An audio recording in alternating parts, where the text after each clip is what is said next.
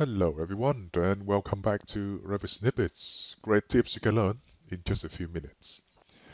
Today we look at how to solve this particular problem. Usually I get this, and you may have got this as well many times, when you try to synchronize a local file back to central. After all the hard work you've done, Revit doesn't want to save it because of an incorrect schema. Now I'm not into really finding out how that means. But for me, that looks like something we can try to understand if we look at the classical, typical central and local model setup. Essentially, you have a central model there, yeah, and many people, each one with a local file, walking away and synchronizing back to central regularly. If this person, for example, has a very old local file, maybe the file has been there for a week or two or even three, every time he synchronizes or saves to this file, its data structure gets rewritten or modified. And after a long time, that data structure may be invalid just because it gets corrupt, it gets old, and it doesn't get understandable by Revit anymore. That's when the incorrect schema error appears.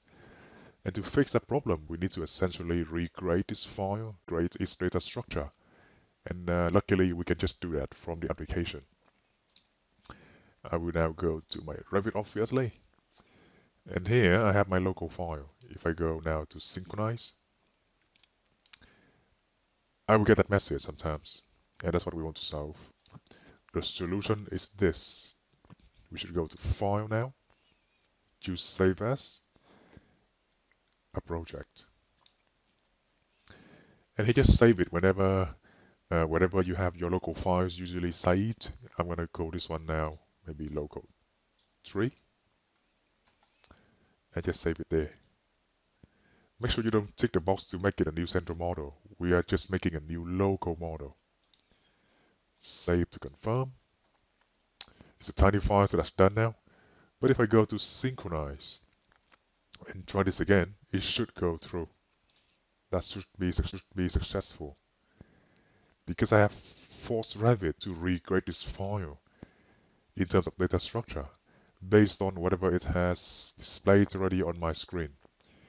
Whatever is there right now should be valid because now I can see that, yeah? And by doing a save as, I recreate the file structure, allowing it to be able to synchronize again. So that's it to fix this problem. I hope you find that useful.